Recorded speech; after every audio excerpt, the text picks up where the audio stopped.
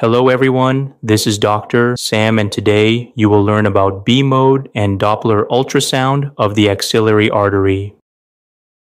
The normal axillary artery has an approximate diameter between 6 and 8 millimeters, but it can still vary based on patient size. This image shows a normal axillary artery with color Doppler applied. We can see smooth blood flow within the artery. Our first pathology to learn is stenosis of the axillary artery. Stenosis is the abnormal narrowing of the artery's lumen. This can be due to many reasons. It can be due to thrombosis or due to vasculitis, an inflammation of the vessel.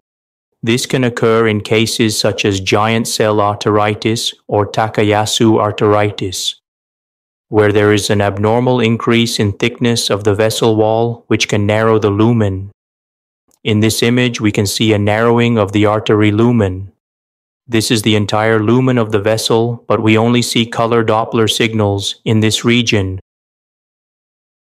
This is a greater than 50% stenosis due to giant cell arteritis, and at this point, it is occluded. No Doppler signals are present in the lumen at this point, so this region of the vessel is occluded. Now we will look at spectral Doppler studies of the axillary artery. In the normal case, this is the waveform seen. This sharp peak is the peak systolic velocity, the PSV. Normally, it is between 50 and 100 centimeters per second. However, this can vary due to the patient's body habitus, cardiac output, and arm position. Here, the PSV is approximately 70 centimeters per second. This small tip below the baseline is a small flow reversal for a very short time during early diastole. The end-diastole will be at this point. End-diastolic velocity can be low or absent in the axillary artery. The acceleration time is usually less than 140 milliseconds, a rapid upstroke. In a significant stenosis, color Doppler can show mixing of colors at the stenotic site and immediately distal to it. This color mixing is not seen in normal cases. This appearance is termed a mosaic pattern, and it indicates turbulence. In spectral Doppler, in severe cases of stenosis, the waveform can appear thick and has a blunt peak. This occurs from turbulent blood flow across the stenosis. This appearance is called spectral broadening. In the normal image, you can see a thin waveform with a sharp peak, but in this case, the waveform is thick and has a blunt peak. The PSV increases in stenosis. In a mild stenosis, the PSV can be 1.5 times greater than normal PSV. So if the PSV is around 150 centimeters per second, it may be due to mild stenosis. In a moderate stenosis, the PSV can be 2 times the normal PSV. So if a normal PSV is 80 centimeters per second in the other arm, then a PSV of around 160 to 200 centimeters per second can be seen in moderate stenosis.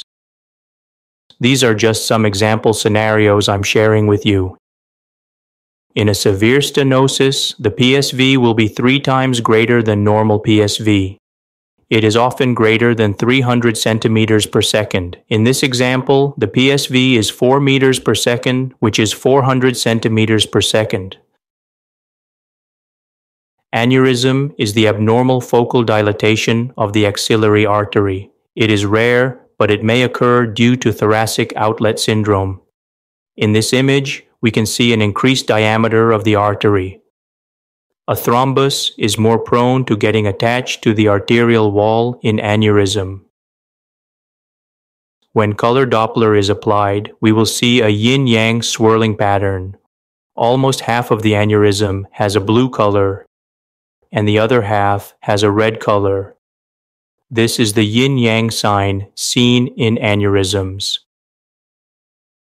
A pseudoaneurysm occurs when there is a breach in the arterial wall due to injury or surgery, which leads to a collection of blood outside the arterial wall, but it gets contained in one place by the surrounding tissues. This creates a false aneurysm. Its appearance on color Doppler is similar to a true aneurysm, but it can be differentiated based on the patient's history. A yin-yang sign is also seen here. This is the axillary artery, and this is the pseudoaneurysm.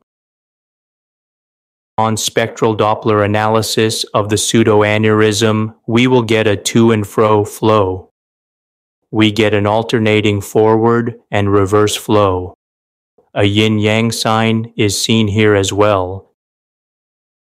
Vasculitis refers to inflammation of the blood vessel. It can occur in conditions such as Takayasu's arteritis or giant cell arteritis. Normally, the intimal wall thickness is less than 1 millimeter, approximately. On ultrasound, there is increased wall thickening with or without stenosis.